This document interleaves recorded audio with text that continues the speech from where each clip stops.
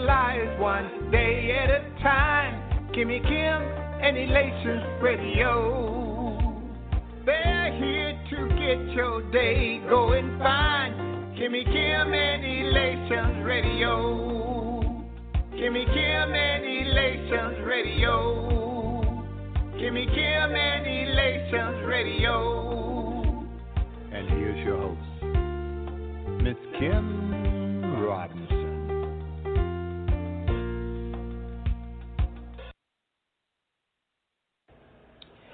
God bless you. I am Apostle Irvin Whitlow, and I want to invite you to listen to Making Marriage Meaningful. Join me as we talk about marital matters. It's real, it's raw, it's relevant. Every Saturday night at 10 p.m. Eastern, 9 Central on Elation Radio.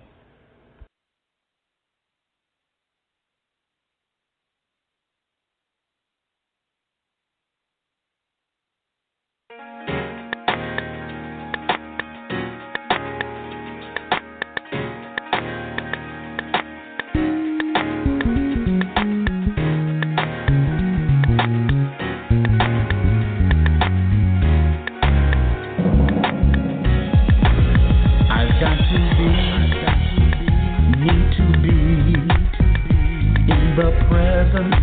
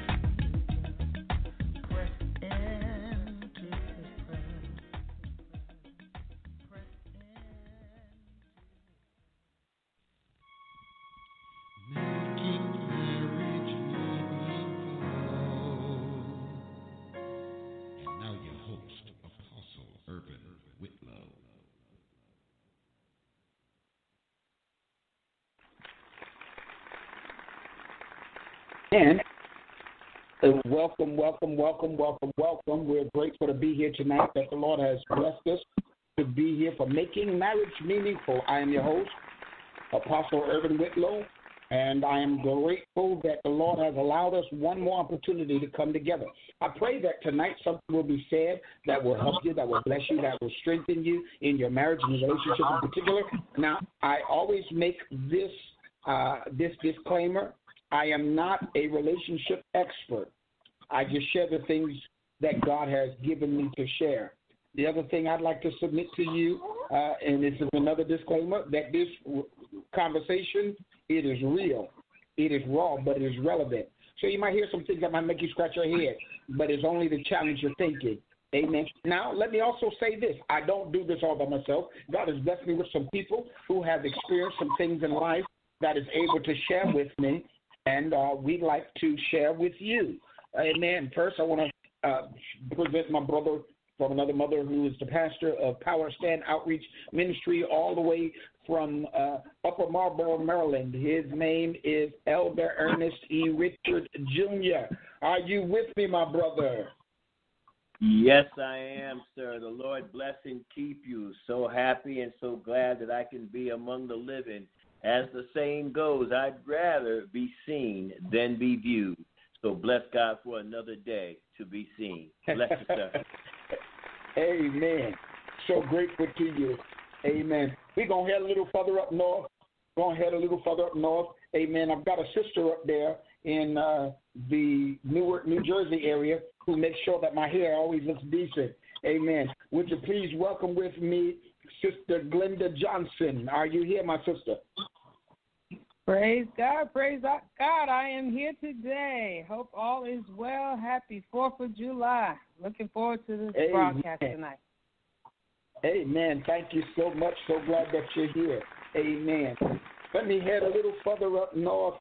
Amen. To the New Haven, Connecticut region. I got another brother up there who's a preacher and a professor, a teacher and prophet, a great man of God.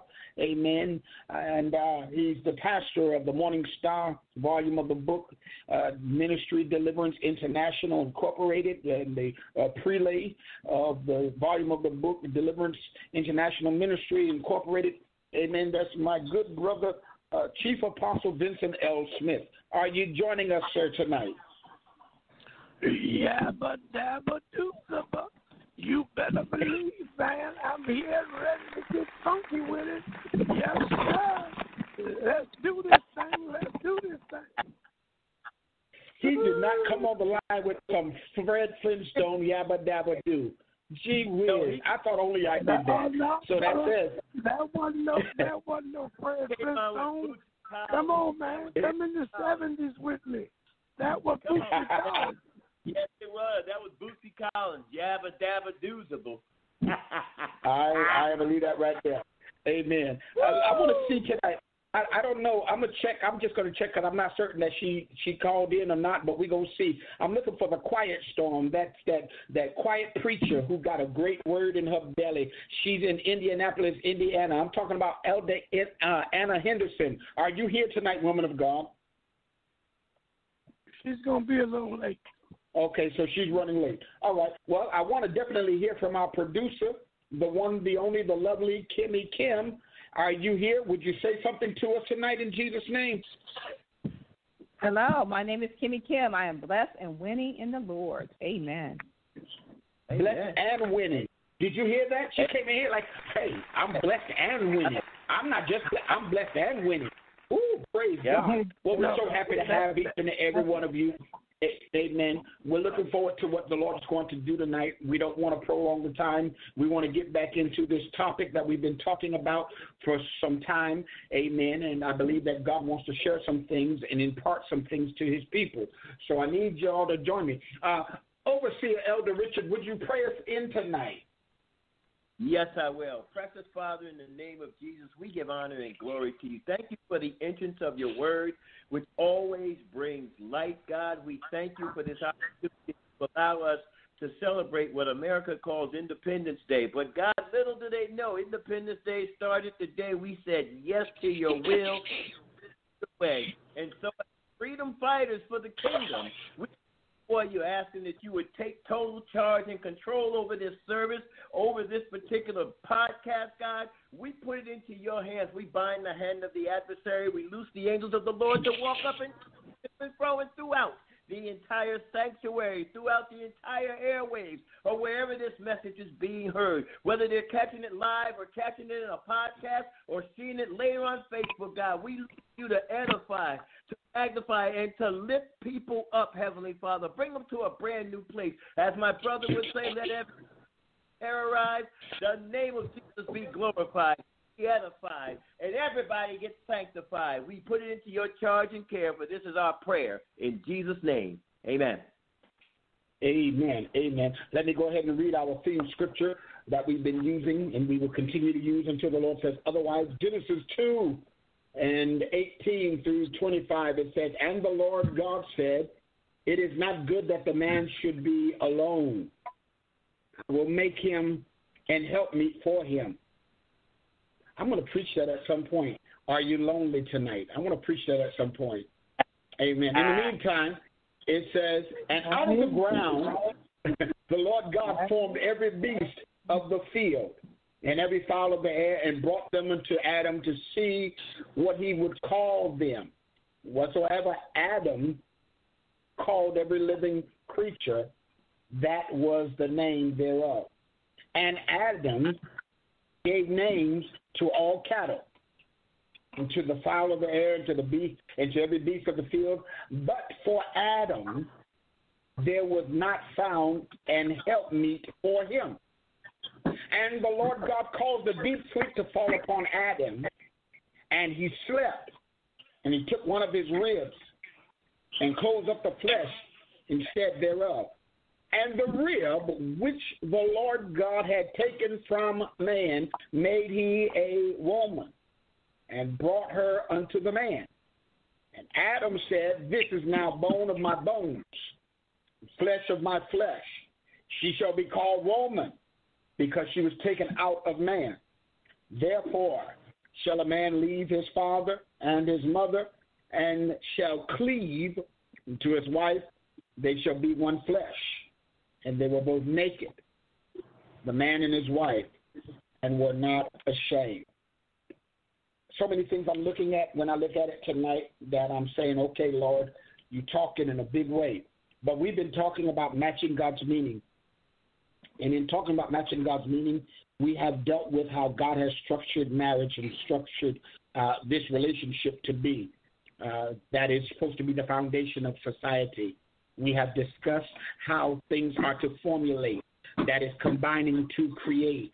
We talked about how your desire must match God's design. We talked about not only the form, we talked about the frame, amen, kind of the mindset that you have, what do you do for a living, amen, and your morals. We talked about those things. And we went from that and we really begin to deal with this relationship chair, which we have dealt with the foundation, which is commitment. We've dealt with the 3 legs, and we're dealing now with the 4th leg. The 3 legs we've dealt with extensively is friendship leg, the fellowship leg, the family leg, and in the family leg we dealt with a good husband and father, a good mother, wife, the children's role. We talked about age difference. We talked about a blended family, and then we are now talking about finances. And before we got there, we began talking about a support system, and we determined what it was that he needed and what she needed to determine what they need to support each other. And we made a spinoff from her needs of financial commitment to talking about finances. And we made up in our mind that in our discussion last week, that as long as she has him and he is married to her, that she don't have to worry about a financial commitment, because where he is, so will his finances be. And if his heart is there, so will his finances be. And if his love is there, so will his finances be. But if he's made an attempt to be with her, then she don't have to worry about it. It's when things happen that changes that becomes the issue. And so we talked about we started talking about finances last week. One of the biggest things that we wanted to look at is that if you're in a committed relationship, particularly your marriage, then you and your partner owe each other a calm, honest conversation about each other's finances, habits, goals, and anxieties. Listen to me. A lot of people are in trouble right now because they want to keep their finances secretive. I want you to know that if you plan on being in a long-term marriage, and you're keeping your finances secretive, then you are not really giving yourself to the marriage, because you cannot possibly give part of you to the marriage without the other part. See, one part is your heart and your mentality and your sexuality, but there's another part that includes your possessions and what you have. You can't come to the marriage and just bring only a little bit and don't bring everything. Because if you're not bringing everything, you're not really going to have a marriage, point blank, period. Okay? And so these are some of the things that have become an issue. And so I want to dive back into this. And I want to pick up here saying this, that this is where the ego, anxieties about control, and notions of marital roles will have to be checked. See, because what I've discovered is that when you're working together, you can achieve more than you could being single. But here's the thing. There's a problem if you don't want to deal with your finances in your marriage because you make a greater portion of the monies. Because at the end of the day, if I make $5 and you make $55, you can't get mad at me because I'm giving what I have and you have more to give and you don't want to give it. That becomes a problem. And what happens is now we have a play of ego. Well, I make the money, so I call the shots. I bring home the bacon. And what happens is it causes major breakdown, because when you begin making another person feel insignificant or inferior because of finances, what you really do is you really break down their ability to communicate with you because they feel like they have been violated. Worst thing you can do is violate somebody who is doing what they can do, and at this point in time, it's the best they can do. Maybe their job was downsizing. Maybe they had to do budget cuts. Maybe there were some other things that happened, but you can't beat up on the other individual who is doing all that they can to do the best they can, and then you look at them as they're insignificant and inferior. I believe that a whole lot of that a little bit of something is better than a whole lot of nothing, because what I have discovered is we're living in a time where you have men who will do all the work and the woman won't do nothing, and then on the other hand you have women who will work themselves like silly and the man will do nothing. So therefore there has to be a balance so that we both understand the responsibility when it comes to finances. Come on, Overseer. I know you want to say something right there. Well, I'm going to put this in there, and I want to say I thank God for your opening dissertation there. Too many people have to, first of all, recognize, you know the old saying, honesty is the best policy. And for some strange reason, we don't believe that. We tend to think that a little honesty is the best policy. My mother used to say years ago, and I'll never forget this, it will always be a part of my life. She used to say, a half-truth is still a whole lie. So if you have a small taste of honesty and even a tidbit of dishonesty in the midst of your finances, you're actually lying to your spouse. And you're turning around and putting that relationship in a jeopardized position because she's expecting you to come across with A, B, and you're hiding C and D, and then you get in trouble and you need C and D, but because you've been doing other things with C and D, and she finds out later that you had this extra money that could have got them out of trouble. I know what I'm talking about because I've been down this road, so I'm being a bit transparent when I share this with you. When you're in a position when it's time to pay the rent and you're about $150, $200 short, and your spouse is holding on to that kind of money to do something else that is probably ungodly, number one. Number two, going to buy something that she probably don't need, and the next thing you know, you get eviction notice. My brother, there's a problem there.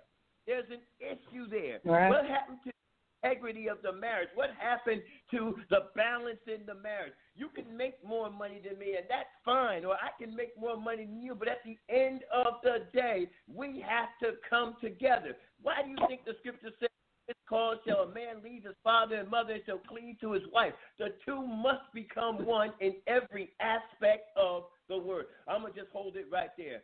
Apostle Smith? Well, I'm going to make this short statement.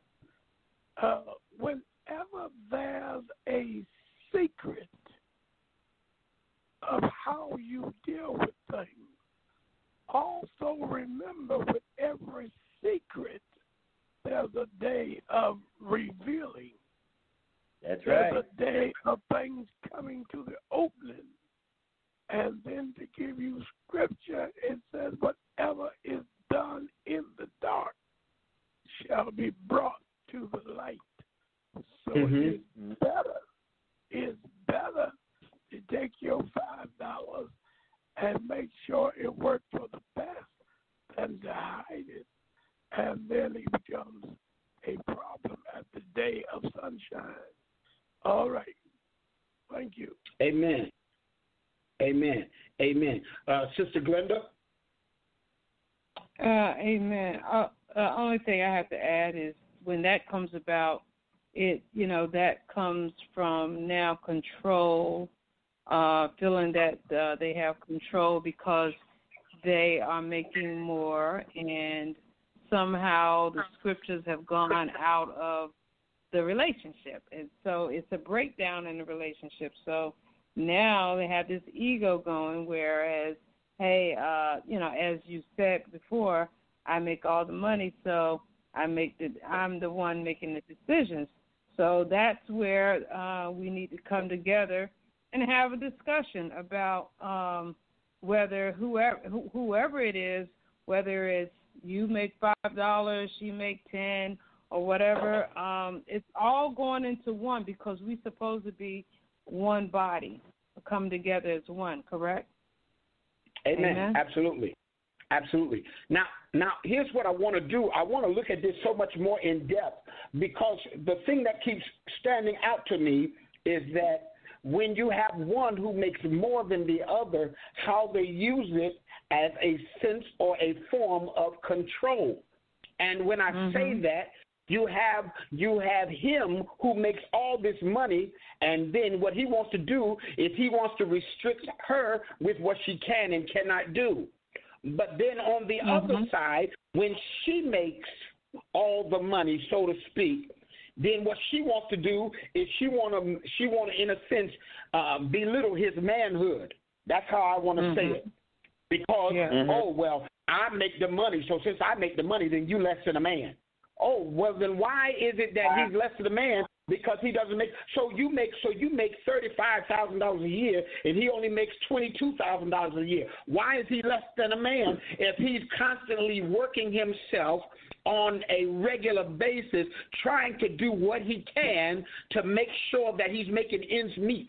Because what I've discovered is that there are a lot of men who die early, and they die early because they are doing all they can to please that woman financially, knowing that she is high maintenance and some stuff is totally unnecessary, uncalled for. We live in such a world today where, they just got to have this, they just got to have that. And I am not against anybody having nice things, but I really believe that your marriage and the responsibilities of the marriage should be priority or financially, because if it's not, then it's going to create other issues. And what happens is when she begins to belittle belittle his manhood, all of a sudden he's no longer interested in her. And then, not to mention, when he's asking her for her time, he's asking her for her affection, he's asking for her attention, he's asking for her loving, and she's denying him and rejecting him, eventually he's going to get tired of asking.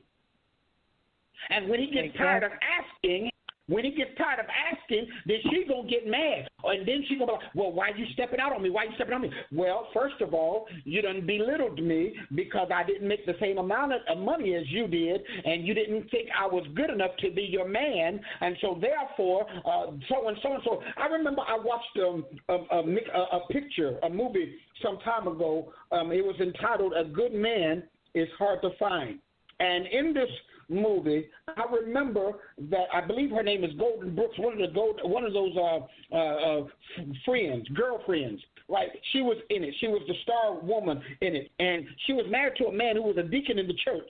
Right, and he was so focused on doing what he could in the church and everything, but he had his own business. He was an auto mechanic. He did tune-ups and fixed cars and things like that. You know, that's what his livelihood. That was his livelihood. But she, on the other hand, had this major degree in doing consulting and whatnot, and so she got a job in the starting offer for her pay was $250,000 a year. And she came home one night and said to him, I'm not happy. Do you know the price of being ignorant? Now, all of a sudden, he's trying to do all he can to work and make sure she's happy, the needs are met, trying to teach the son good morals and things, trying to take care of things at the church. And while he's doing all of that, she's thinking, oh, well, he don't pay me no attention, so he must have something else going on. While, in fact, what was happening is she was doing something with her boss, right? And then she wanted to blame him.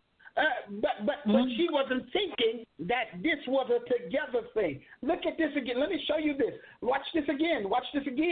God made this clear. He said it's not good. It's not beneficial. It is not healthy for a man to be alone. Why? Because there are things that I want man to accomplish. So God said, I'm going to create him a helpmeet. So what is it that why would God create a helpmeet for the man? Because the man will work himself silly. Not only that, the man needs, sometimes, some men, not all, some men need some things put in perspective. Some men need some things to be put in a particular way so that it can come into fruition. That's why a woman has a womb, so she can bring birth to some of those ideas and some of the things that are in him that he cannot do on his own. But one of the things that she's supposed to help him with is the responsibilities, and that comes from happening with finances. Come on, talk to me, Chief Apostle.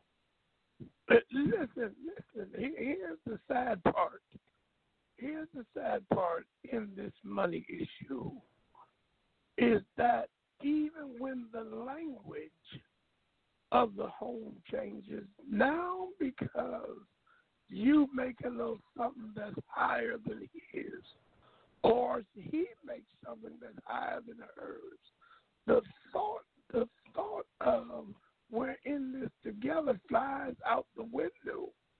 And then you start hearing that language. This is my house. This is you sitting on my furniture. You laying in my bed and all. Well, until you started making that kind of money, and tell you the truth, let me tell the truth. Sometimes folks ain't making no kind of money and talking that foolishness. Yeah. Sometimes it's just ignorance. Sometimes it's just ignorance in the mind. I'm going to be in control. I'm going to manipulate the situation. I'm going to run things because that's who I am. I got to be large and in charge. Okay. Got to be large and in charge. Yeah, so you start getting into that old foolish talking. This is my house, and if you don't like it, go find your own place. Well, wait a minute. The scripture said, let a man leave his mother and father and cleave to his wife. Okay. Now, you talking about putting him out, putting her out. Well, y'all ain't had no business cleaving. Exactly. Wow. See, sometimes these things are issues that's already in the heart. And let me throw this in there with that. And sometimes it ain't got nothing to do with the last relationship. Some folks just nasty in their spirit. Oh, I'm sorry. No, I'm not. Go ahead. Well, that's true. Come on, Overseer. Well, I'm going to concur with Chief Apostle Smith in all that he is saying. And the only one thing I'm going to put there, and I don't want to go too far out of bounds here, but I have to look at something else. In the process of all that, you made mention of that particular movie, and I remember that movie that you talked about. The main thing that I saw in that movie was the fact that this young lady's, well, this person's ego, I'm going to say that without giving the movie away because I know some people haven't seen it yet. This person's ego got the best of them in the process of all that was going on. And this is something that we really, really have to be careful of when we're dealing with each other from an emotional standpoint. When a woman emasculates a man, she puts a man in a position he will either respond in a negative fashion or he will just throw in the towel and say, I got to go. I ain't got to deal with this, sugar, honey, iced tea. Y'all get the picture. Come on, let's stop being little in this place. So really the truth of the matter is you have to understand the delicacy and the balance of this whole thing as you're dealing with it. And then you need not feel like less than what you are because of the simple fact that you are still the head of house, whether you make the most money or the least amount of money, because as a prophet, priest, and king, you still have to lead your family. There are 3 areas, and Apostle, I don't want to go back because you already covered them, but we got to remember, we got to deal with communication. We got to deal with sex, and we must deal with money because the Bible crystal clearly says money answereth all things. And we have to realize that, hallelujah, ain't going to pay the rent. Thank you, Jesus ain't going to keep the gas on. Lord, I love you is not going to keep the lights on. Jesus, you're awesome is not going to keep the water bill paid. Somewhere down the line, you got to divide and conquer. And I don't mean each other. I mean them bills with the money that you have. Amen. Okay. Amen. Amen. Okay. Come on. Talk to me. I just wanted to add, I knew of a couple. This woman pretty much, and I guess I could say it like this, she bought the man right up front. She brought him into the state, had him to live with her. They married. She bought him a car. She bought him clothes. She bought him this. But somehow she, I guess you say, emasculated him, or she made him feel inferior. And you know what happened? He just rode right away with the car, the clothes, everything. He felt he didn't have a say, but he bought into it. He bought into a woman that bought him everything, did everything, and allowed him to do his own thing. But at the end of the day, he rode off in the sunset with all of the things that she bought him, because I guess he wasn't getting the respect. See, let me say this, because here's one thing. Here's something that becomes an issue. Unfortunately, many people are not taught financial responsibility from their childhood growing up. Because I learned that there are 2 types of people. There are shoppers and there are savers. And both of them are good, but both of them are also bad. Because you can shop too much and wind up with too little. But you can save too much and wind up with nothing. See, I really believe that people lack balance in such matters. Now, having said that, remember, I said that working together, it does a whole lot more. Couples can achieve a whole lot more working together than when they're single. But now here's the thing. Most single folk, watch this, most single folk are broke. And they're broke for one of 5 reasons. Most single folk who are broke, they're broke because of their feelings. They feel like they have to spend this. They feel like they have to do this. They feel like they have to do that. Oh, they just feel it. A new pair of shoes. I feel like I need those shoes. My hair. I feel like I need my hair. My nails. I feel like I need my nails. They got this new gadget down there at Sears. I feel like I got to get it. They're operating on feelings. That's the first thing. The second thing is they're always trying to do for family. That is dangerous, because if you make it a habit, then you will always have to do for a family, and they will never rely on their own ability. I remember some years ago, I watched a commercial. I was living in Akron, Ohio, and when I was living there, I saw a commercial, and it said something of this nature. It says, it says, give a man a fish, he'll eat for a day. But teach a man to fish, and he'll never go hungry. And what has happened is when you give to your family all the time, then what happens is they'll always depend on you to give to them, and they will never learn what they need to get their own. And when I was a kid, they used to sing a song. Matter of fact, Patti LaBelle sang a song that said, God bless the child who has his own. Then here's the other thing. You got your feelings, you got your family, then you got your friends. And what I discovered is when you have money, you have friends. But when you have no money, you don't know nobody. I'm trying to tell you. And these are the things that, and some of these friends, they are slick. Let me say it like this. They're manipulative, because what they'll do is they'll come and see about you as long as you will foot the bill for them everywhere you go. Oh, well, I ain't got it today. Won't you take care of this and take care of that? And you'll find yourself doing it, and they will use you as a mule. Okay? Then there's the other thing that keeps you broke is food, because every single day you want to eat out. You want pizza today. You want a burger tomorrow. You want Chinese food the next day. You want Italian food the next day. You want Mexican food the following day. And then you want any kind of food the next day. And before you know it, you're wondering why is it that you don't have nothing in your house. It's because you're always spending money on food. And finally, then the other thing that keeps singles broke is they always want to have fun.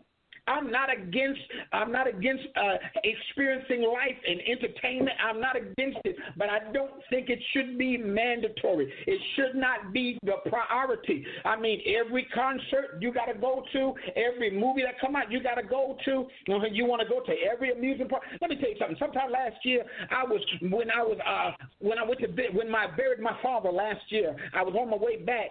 Glory to God, and I said, I'm going to go to amusement. I'm going to take a day and I'm going to go to amusement park. I'm not going to go to work. I'm going to go to the amusement park. I called to find out how much it was for the amusement park, and them people told me $69 for one person and $49 for a child above 48 inches. I said the devil is a dirty dog. Like, I will save my money. I'll find me something else to do. I'll go to the store and buy me a cotton pick and slip and slide, get a water hose and put on my T-shirt and some shorts, run outside and jump on that slide and get wet down. I ain't spending no $69 on what?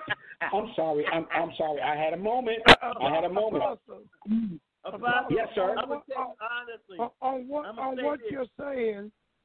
what you're saying, I really wish at that moment we had a way to hook in Fantasia. Come on here now.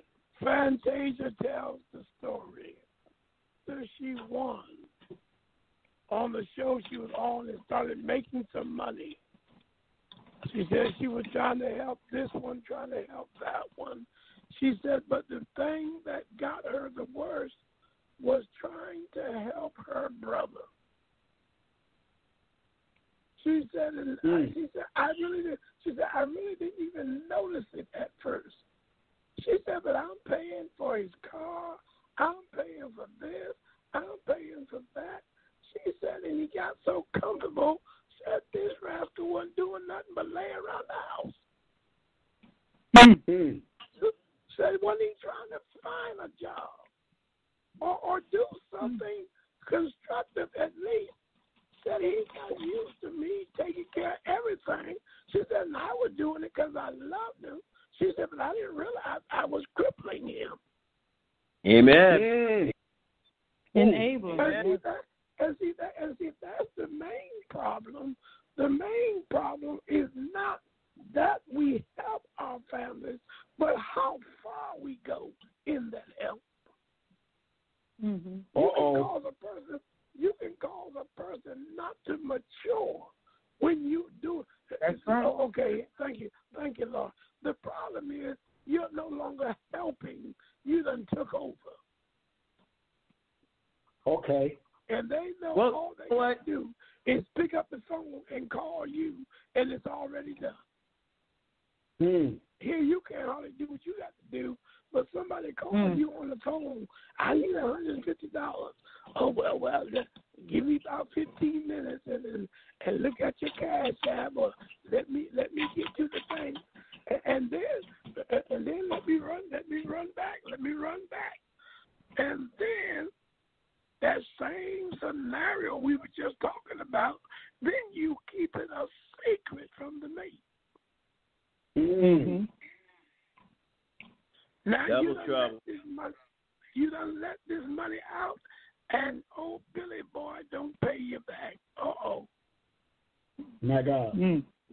If you give it to me today, I'll have it back to you by Monday. Monday done came 5 times and still ain't got your money. Mm-hmm. So when it's time to do something, and you knew that 150 was supposed to be added on to whatever you had to do, but you done gave it to Billy Boy. Mm-hmm. And Billy Boy ain't even thinking about paying you back. Billy Boy somewhere laughing and dogging somebody else in the family. He done got 150 from you. He done got 175 from my Bessie. He done got 60 from cousin Jim. He walking around with $500, and here you can't do what you need to do. Amen. Jesus. See,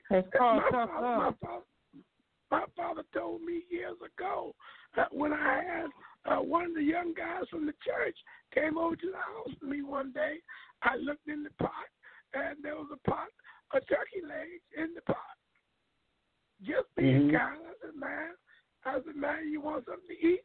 But I didn't know the rascal was going to eat the whole pot of turkey legs. Lord have mercy.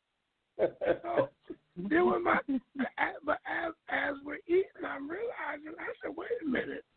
I said, something ain't right.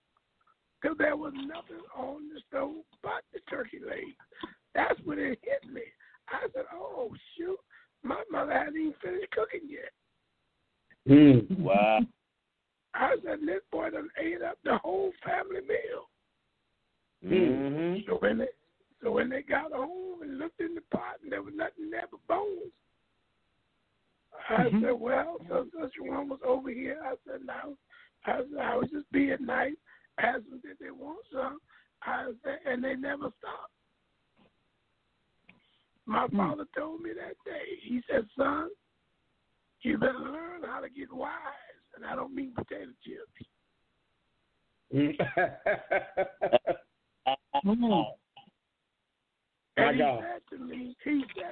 he said, now, he come from a family just like we are a family. He said, and I guarantee you, he can't do that in his house. Bring you in there, and you and him going to sit in there and eat up everything, and the family ain't had nothing. He said, I guarantee you, you would never be allowed over there again. Right. And that's just what my father did to him. He told him, if we ain't here, don't you come in. Okay. Because you know that. See, if we ever put the brakes on people, that's where the problem come at, brother. We don't put the brakes on. We just keep giving. After a while, somewhere in there, the question ought to be, hold up. Why do you always need something? You ain't never got nothing. Yeah. Let me leave that alone. Let me throw something in there real quick. And there's a passage of scripture that goes along with what you're talking about, Apostle Smith. When excuse me, look at Proverbs chapter 11, verse 15. And basically, it's just simply saying that he that is surety for a stranger so smart for it. And it's not just a stranger that you're smart for it. Basically, all it's simply saying is you give away money that your spouse has no knowledge of. There's going to come a point in time where, as you already said, that money's going to be required. It's not going to be there, and you're going to find yourself in a very delicate situation. Now you got to explain to baby girl what happened to the money. But I like the second half of that same scripture that says, he that hated suretyship is sure. The truth of the matter is, if you're going to give out money and not tell your spouse, and I'm not encouraging any man or woman to do this, I would encourage you to speak with your sweetheart and get on the same page. Because it's a terrible thing when you find out that something happened that you knew nothing about, because now you start feeling a certain kind of way, and you start losing that level of trust, that level of confidence, and in some cases, a level of insecurity comes to the surface. And so now she starts watching you with the eagle eye. So now what do? But the truth of the matter is, if you would just turn around and just skip past giving out loans, period. I mean, I've gotten to the point now with family members. They'll call me and see me and my sister are on the same page, my younger sister on the same page, because we have family members. I'm going to leave them, nieces and nephews. I'm going to leave them out and not tell you who they are. But, you know, the only time I hear from them is when they need money. The rest of the time, I don't hear from them. So I've come to the point now, they'll call, do you have X amount of money? Yeah, I got it. Well, can I borrow it? You mean can you steal it? Can you have it? Because you certainly don't mean borrow it, because you ain't going to pay it back. And then I got to remind them of the long debt that they got from, you know, past loans. And if I put interest on those loans, I could probably buy another house. My point is simply this. If you come to the point in place where you don't lend it out, I got it, but you can't get it because your past performance told me already that you're not going to keep your word. So I'm going to let that go. Can I ask a question right there, though? What's that? Something just hit my mind. So that we can give explanation to those listening, how does that scripture work? And where does it fit? When it said, when a person asks you for money, count it a seat. That's what it says. Where in this conversation to give explanation to those listening? When in our giving or lending to people, how do we determine what we need to call a seed and that we need to look back for? Well, I think I want to put it in one of two ways. I was listening to Bishop T.D. Jakes, and he was sharing something that caught my attention. He said that he learned he has two different financial lists. His first financial list is his gotta do list. He said his second financial list is his wanna do list. So the gotta do is that which is prioritized. The wanna do is that which is miscellaneous. Now, I'm going somewhere with this. Here again, what I would love to do is encourage couples, married, considering marriage. I want to encourage you to conversate about finances. That's the whole purpose of tonight's discussion. I want to encourage a discussion concerning finances because we need to know who thinks what about money, who has what habits with money, where is your priority concerning money. And having said that, here's the biggest thing that I think becomes the importance. The Bible says, write the vision, make it plain. I think that it's imperative that when you talk about money, you immediately begin working on a budget. Now, in doing a budget, you understand that God is first. Point blank, period. There's no ands, no ifs, no buts about it. And when I say God is first, I'm talking about you take God's off the top. So if you make $1,000 every 2 weeks and he makes $800 every 2 weeks, well, then $100 from you, $80 from him automatically comes off the top. I don't care what Uncle Sam took. Give God his first. That is prioritizing.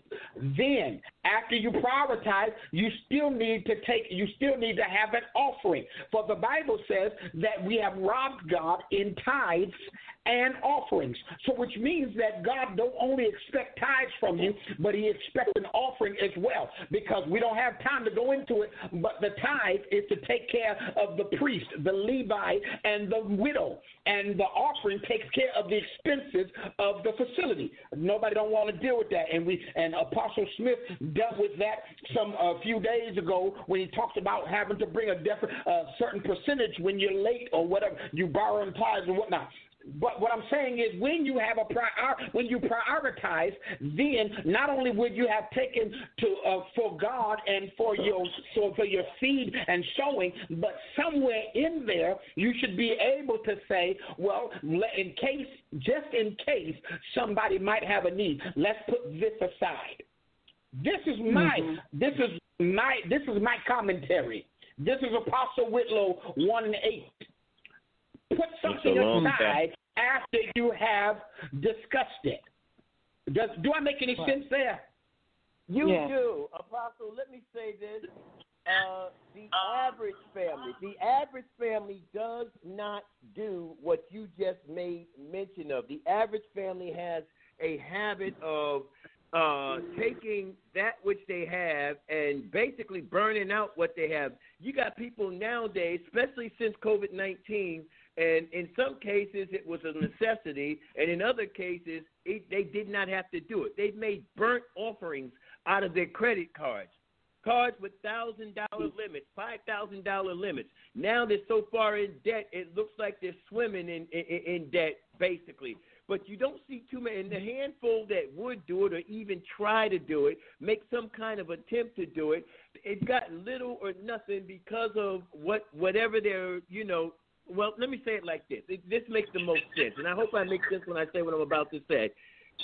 Prior to the storm, in this case COVID-19, prior to the storm, they made pretty good money. They were pretty carefree, did what they had to do, or I'll take care of it next week. Okay, so next week never really got here. And then they run into this little problem where they got furloughed or laid off or whatever the case may be, and all that money that they could have put away, saved for a rainy day, however you want to say it, is now not available to them. So now they're back to living paycheck to paycheck, whereas in the beginning they could put a paycheck up on the doggone dresser and not even worry about it for a couple of days. They didn't have to race to the bank and things of that nature. What we're dealing with in this day and age is people who do not know how, and I've got to raise my hand on that, because until I met this wonderful woman by the name of Sharon, I had an issue with trying to keep a budget. Now, I ain't going to sit here and make like I'm perfect, and there's somebody listening to me today. Please, please listen to me. This isn't something that happens overnight. It takes time to make these things happen. I do the best I can to stay on budget. Sometimes I go over budget, and I bless God for my wife, because there are times when she's had to bail me out. Yeah, I said it. She had to bail me out. But the truth of the matter is, you learn from the lesson and you move forward. How can we keep a balance in our relationship if I'm going to keep making the same mistake over and over and over and over and over? Somewhere down the line, she might turn around and say, look, enough is enough, all right? Am I making sense when I say what I say? Yeah, absolutely.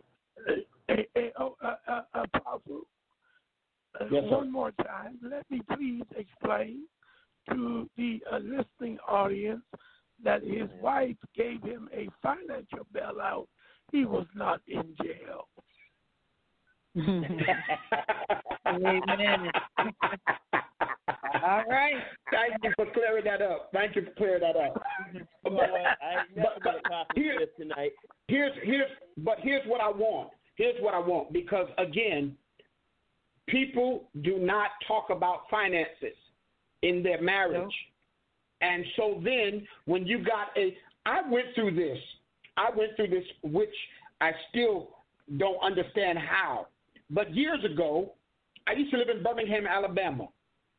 That's about the time I met you, Overseer, when I was living in Birmingham, Alabama. And I remember I was married at the time, and I was in full-time ministry. At that time, I literally traveled everywhere that I had to go and minister. So I was up and down through Indiana, up and down through Tennessee, up and down through New York and Massachusetts and Connecticut, and just up and down the Carolinas and Virginia. I'm traveling all these places. Now listen at me. I'm in full-time ministry, so my focus is this word.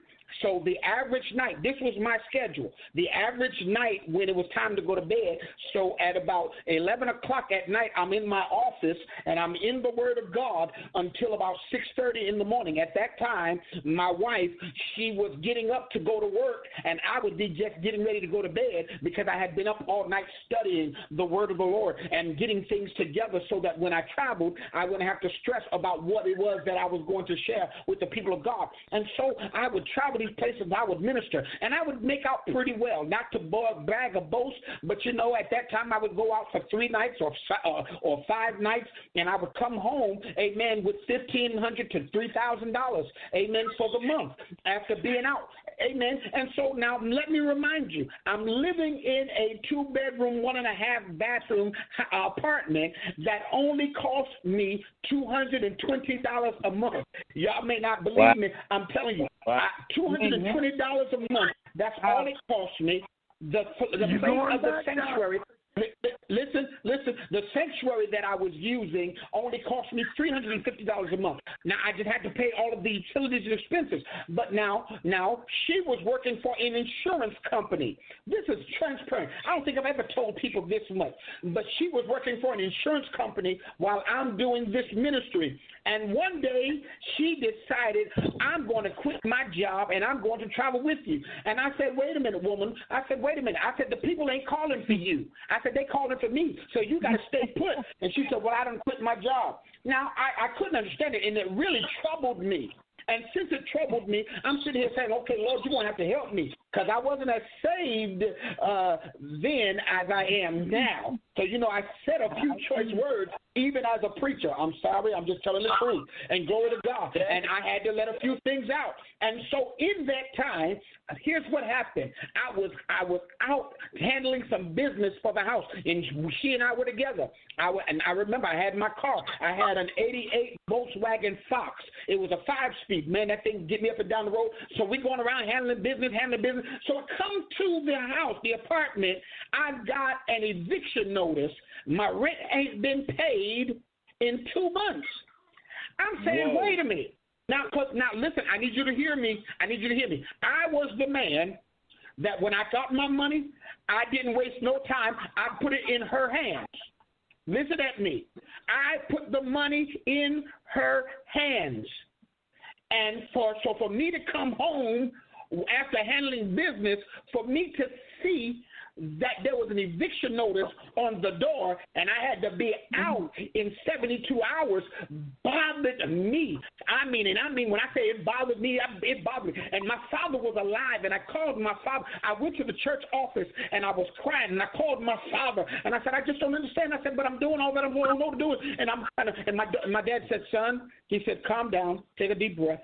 He says, tell you what, he says, I'm gonna call your sister, and I'm gonna tell her Western Union you some money, and then I called another relative, and I got some money wired to me.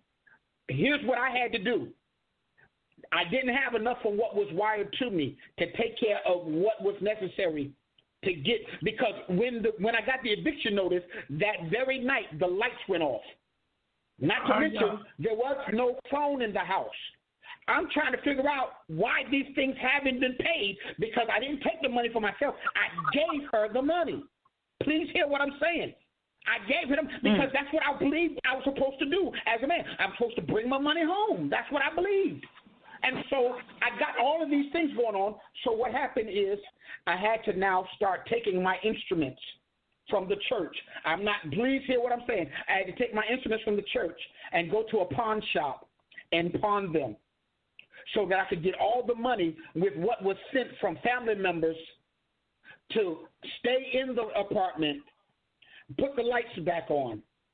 Please hear what I'm saying. And so she's sitting here, if you were working, this wouldn't happen. I'm bringing the money. How is it if I was working when I'm bringing you the money? And I'm not talking about a little bit of money. Now, here's the thing I couldn't understand, that if I wanted something, we never had money. But then if she wanted something, she found the money to get what she wanted because there was a sale. So this is what I'm saying. These were things I wish I knew then what I know now. We would have had some conversations that would have went differently. I'm trying to help somebody because you're sitting here and you're saying, I don't understand why this is not being able to be paid and why I can't get this done and why this can't seem to get done. Who's sitting there gambling with the money? Who's sitting there spending the money unwisely? Who's sitting there doing something they shouldn't be doing with the finances? Somebody not talking about it. Somebody not dealing with what's necessary to be dealt with. There's got to be some priorities. You've got to put some things in place and in order so that God can show you what he wanted you to encounter in marriage. That's why people are miserable right now, because they are so financially in trouble, they don't know what to do. They are so financially messed up that it's driving them crazy. And that's why you have some men who kill their wives. You have some wives who kill their husbands. You have some who have an affair. You have some who do this and they do that. Why? Because they had the nerve to say for better or for worse, for richer or for poorer. You did not get married for no poorer. You did not get married for no worse. You got married so your life would be better, but you can't get it better if you don't get some stuff in order. I don't know who I'm talking to tonight. I don't know who's listening tonight, but I need somebody to gravitate to this, because finances is one of the legs in your relationship chair that if it is not straight, you will not have a good chair to sit on. Can I get somebody to say something to me? Can I vow for $1? Amen. All right. Well, you know, they also have the saying of no romance without the finance. Oh. That's a bought relationship in my book. Jesus. Come on. Well, you know, come on. And I'm hearing what you're saying, and I'm hearing your heart. I do recall us having that conversation a number of years ago, Apostle. And, you know, even to this day, if you recall, in that conversation, something of importance came up that we did say, and I'm going to try to bring it back up to the surface, and I don't know if you remember hearing this, but we kind of discovered at that particular time that individual was not with you or for you, because if she were with you, she would have done right by you. So, I mean, we had that conversation. We've been talking like this, and we've been talking like brothers for God knows how long. I mean, from day one when we first met. And I like to believe that the three of us brothers plus the sisters, we like to be real with one another. Real is simply that there are people men who are dealing with women and women who are dealing with men that are only there for what they can get out of that relationship. They're not really interested in seeing any productivity in that relationship. They're not really interested in seeing any advancement in that relationship. They are just there, and they're going for the ride. You said it earlier, I believe. You know, as long as there is some money, and you were talking about friends at that particular time, but even in relationships, in marriages, as long as there is some type of substance.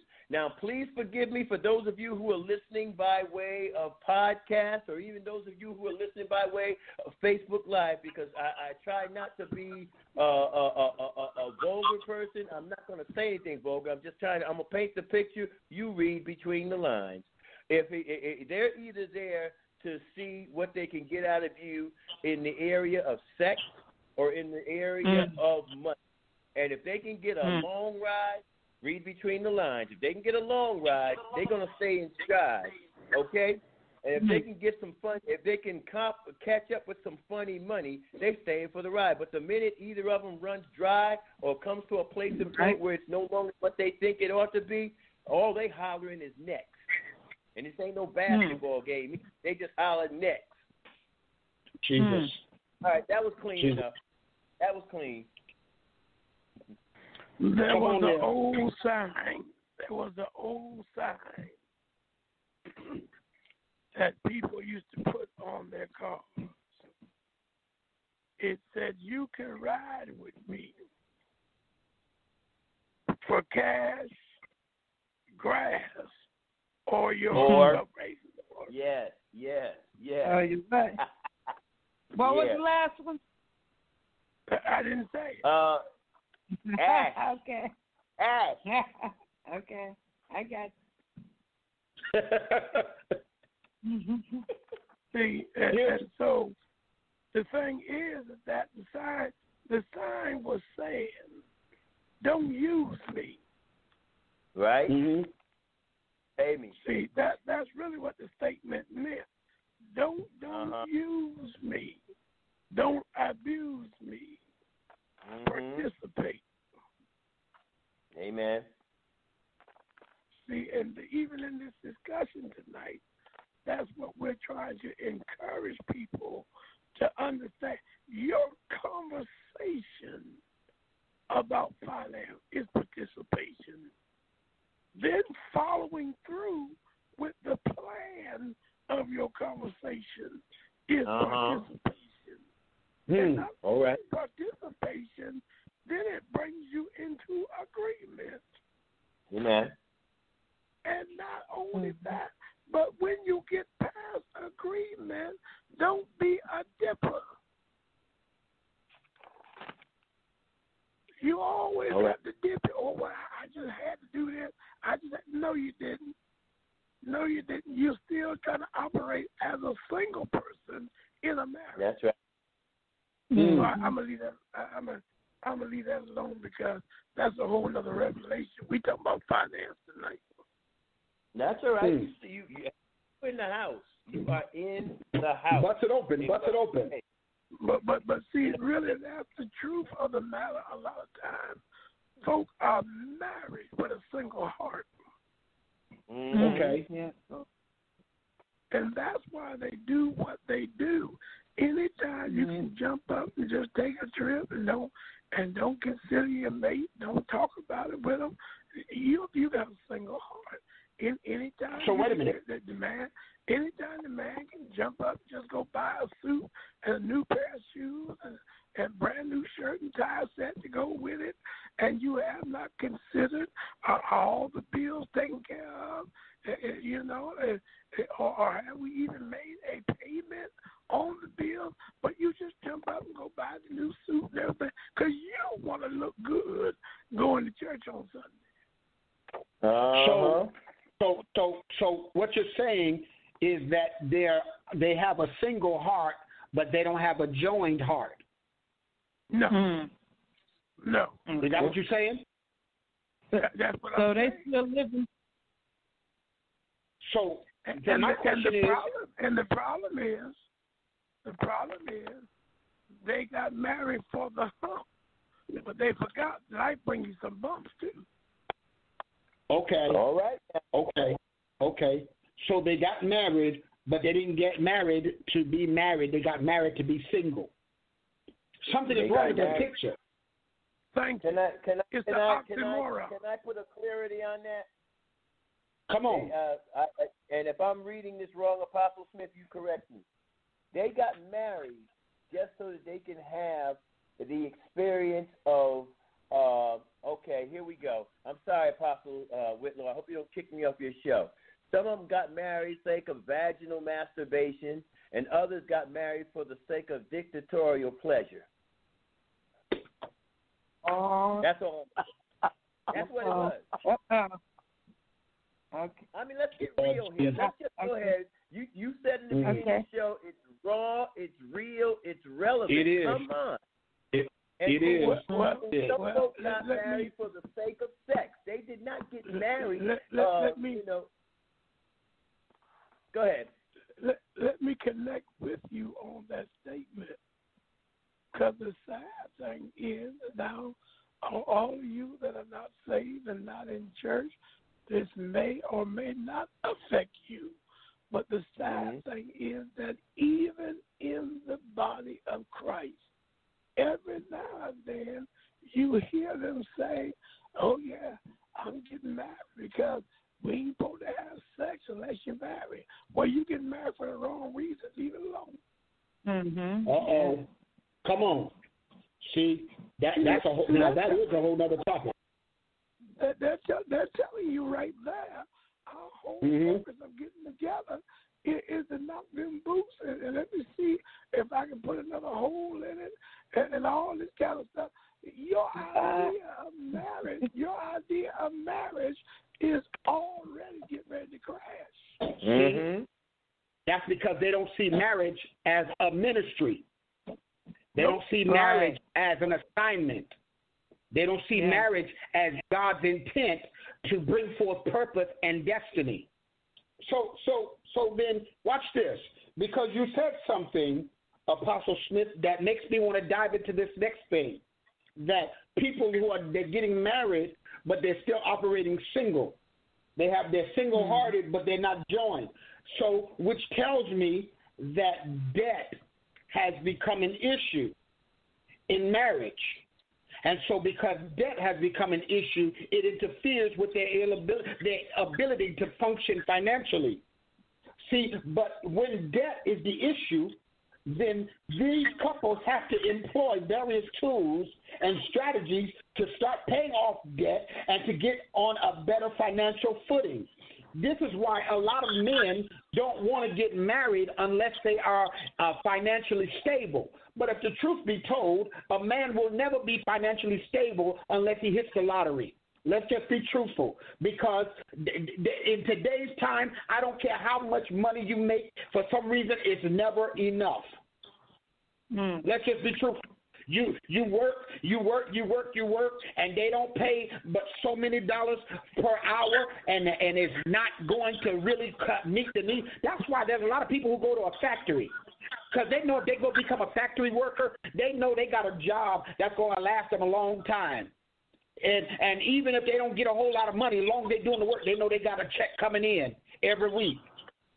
But the problem is that getting a check is not necessarily meeting the need, because you can get a check for $2.50 every week. What is $2.50 going to do for you? In today's time, you be lucky if you get a stick of gum.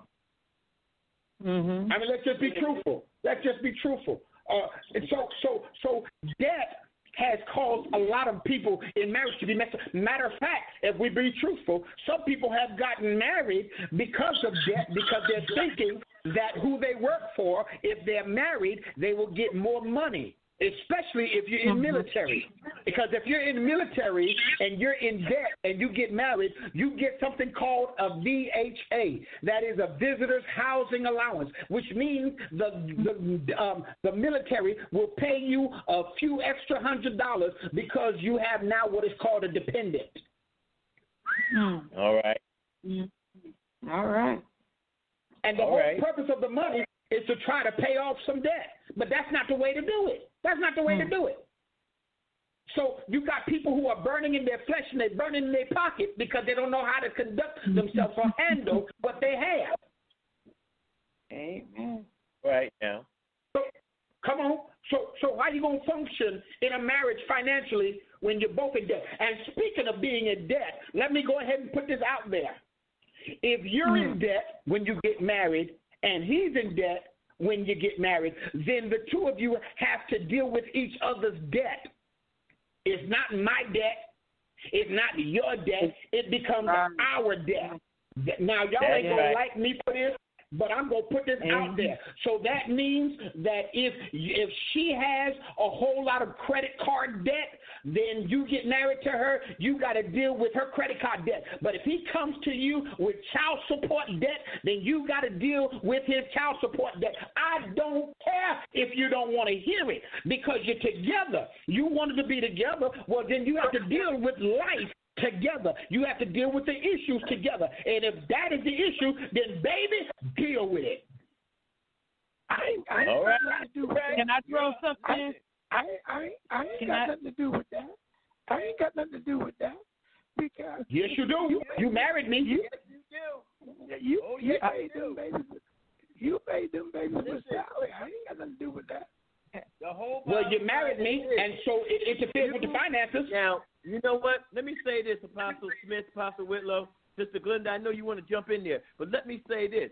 Say that to the IRS when they tax your pay and tax your spouse's pay, trying to get back child support. Tell them you ain't got nothing to do with that. Now you're going to spend the next few years in court trying to recover what you think belongs to you. I had a situation, and this is in my younger days, where I had two boys biologically, okay? And one of my boys, his mom put him on welfare, and she didn't have to, but she did. And the bottom line was the state came and tried to collect from me. Not only did the state try to collect from me for one of my sons, they tried to collect from me from her 3 or 4 other children. Now, Pastor Smith, I know you know what I'm talking about, but I'm not going to say names because personally we've been around each other over 40 years, so you know what I'm talking about. Try to make me pay for 4 other children that didn't belong to me. All I'm simply saying is say I ain't got nothing to do with that, and then tell the state that when the time comes to collect money. Come on, because they're going to get their money one way or another. They're going to get it something. And when you file taxes together, they're going to tax that portion that goes to him, and it might take some of yours too. Exactly. It's that simple. It's that simple. So what I'm saying is that if you're in debt and he's in debt, when y'all get married, y'all have to take on each other's debt.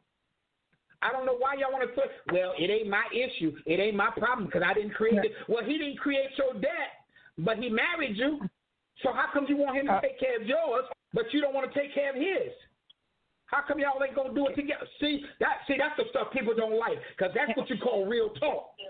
That's what, because here's the thing. If you're going to be in marriage, you have to deal with the issues that come in the marriage or come against the marriage if you want to have a successful marriage. All right. Okay, question. No comment. Okay. Now, which is what I was going to say. Okay, let's say you come together and you talk about the finances prior to the marriage. Okay, wouldn't it be, and I'm just saying this now, wouldn't it be better that we try to tackle these finances on our own prior to getting married? Or if it's where we got to get married right away and we do this together. Now, to eliminate a lot of problems, like somebody said, well, that's your problem or that's, such and such. Me personally, if I ever get married again, I want to be able to take care of some of my debt before I get married. That's just me. I'm not saying everybody is like that, but I don't want to go in a marriage with a lot of debt, depending on that other person to, take care of this debt for me. That's just my opinion. That's just something. Let me say this. Let me say this. Okay, if you could handle your debt before you got married, then you wouldn't be in debt. Let's just tell the truth. And let's go even further than that. If it were possible because now listen, I don't know your financial status. I know good and well that if you're in $15,000 worth of debt, let's just put a figure out there. Let's say your debt is $15,000, and let's say his child support is $28,000. I'm just throwing random figures out there. Well, if you had $15,000, wouldn't you have paid your debt? They say that. But you don't have $15,000. Let's say. And while you don't have $15,000, wait a minute. And while you don't have the $15,000, if he had $28,000, he would have paid that debt off. But since he don't have that, he's being realistic. And now let's tell the truth that your debt is not waiting for you to live your life. So you mean to tell me you're gonna put your life on hold because you're in debt? Huh? No, well, help me I'm just understand saying, that. I wouldn't want it to be a problem going into a brand new marriage and having debt be a problem, because we may say, oh, it's no problem, okay, we're going to come together, but sometimes, unfortunately, it does become a problem. So it does, but you know why it becomes a problem? The reason it becomes a problem is because you are dealing with a person who is not really there to deal with the issues at hand. They are there, as Apostle Smith said, because they're burning.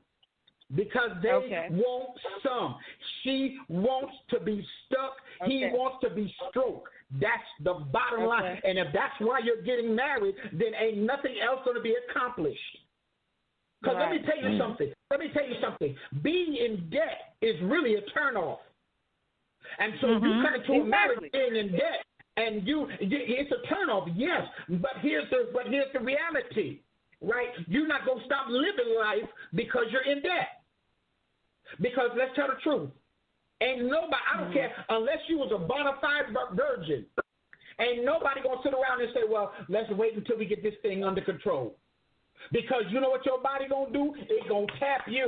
It's going to be like, yo, hey, I need some attention here. This right here is itching me. This right here is throbbing me. I need some attention. I need to be rubbed. I need to be felt. I need to be touched. Let's just tell the truth. Your body ain't going to wait for you because you're in debt.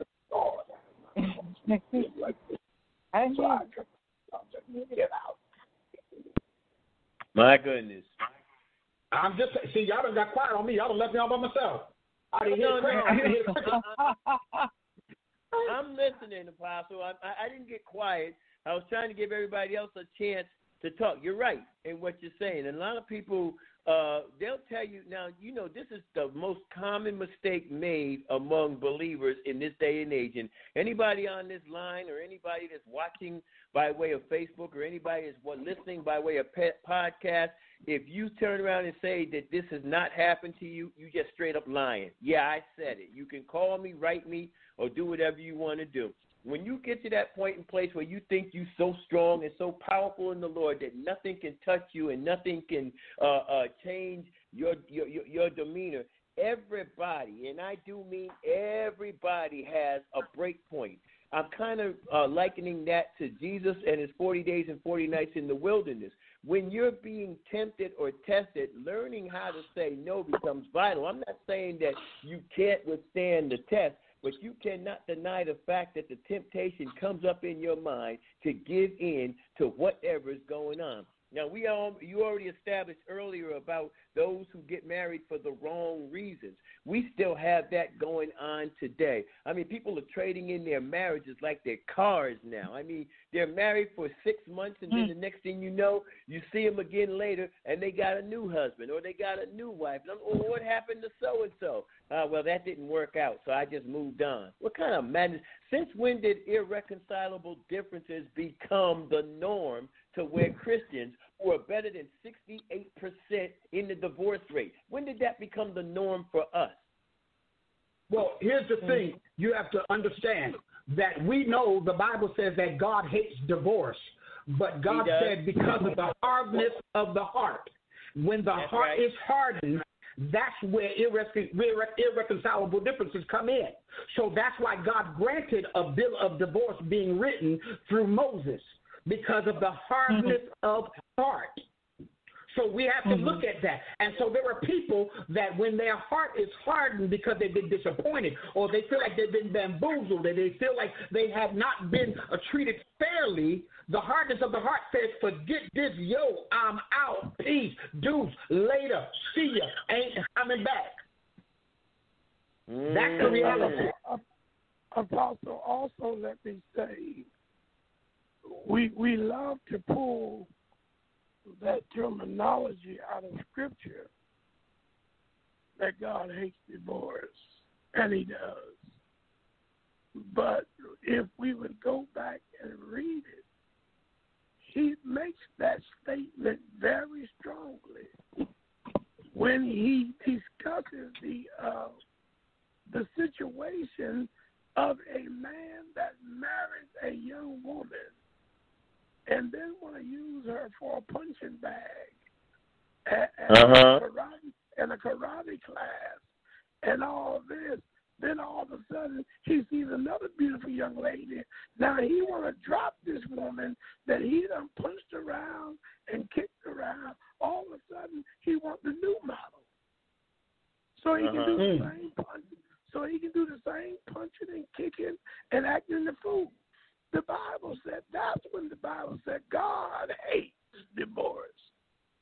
Because what happens in a divorce is now this rascal goes free after he done beat this woman to a pulp. Now he gonna marry somebody else and wreck her life too. Well, let's throw something else out there, Apostle.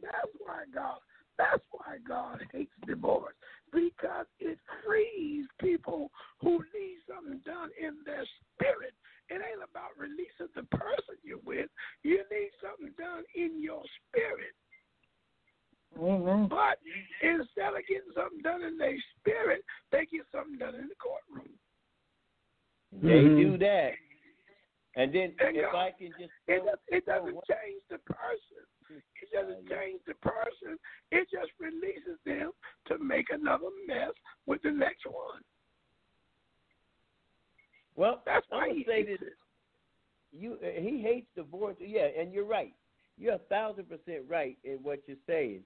The truth of the whole matter is that people, and I know it says because of the hardness of your heart. A hard heart can't feel. A hard heart has no sympathy. A hard heart has no regard for another person's condition, situation, or circumstance. A hard heart is just exactly what it is: cold, callous, calculated, selfish, self-centered, egotistical. I mean, everything you could come up negative. And I know it said in Jeremiah, the heart is desperately wicked. Who can know it? A hard heart literally is wicked. Yeah, am I saying that somebody who files for divorce for no apparent reason has a level of wickedness working in them? Yes, I am saying that. I will go on record as saying that, because you sat there. I said it before and I'll say it again. You take that young lady, if you're a man, out of her safety zone, out of the comfort of her father's house and her mother's house, and you make promises to her that you have no desire to keep. And then 6 weeks, 8 weeks, a month, 2 years down the road, even 5 years down the road, you break that young lady's heart because you found something that you thought might be just a little better than she is. Yeah, you're wicked. Yes, I did say that. Well, but overseer, you cannot be one-sided. You cannot be one-sided, because there are some good men out there. And what they do, listen, there are some good men out there, and they put their heart and their soul and their entire being into a woman who is heartless, who is careless, and thinks nothing about what he does, because she's into herself and she's vain, and she has no problem being who she is towards him. Okay, so therefore, his heart is not wicked. His heart has just been abused to the point that he's had enough. See, so we can't be one-sided. I am not disagreeing with you. I only picked the one side to cover both sides. You're absolutely right in what you're saying. And I mean, as much as I don't want to say this, let's just get down to the reality of it. Where do you think some of these murders come from in these relationships?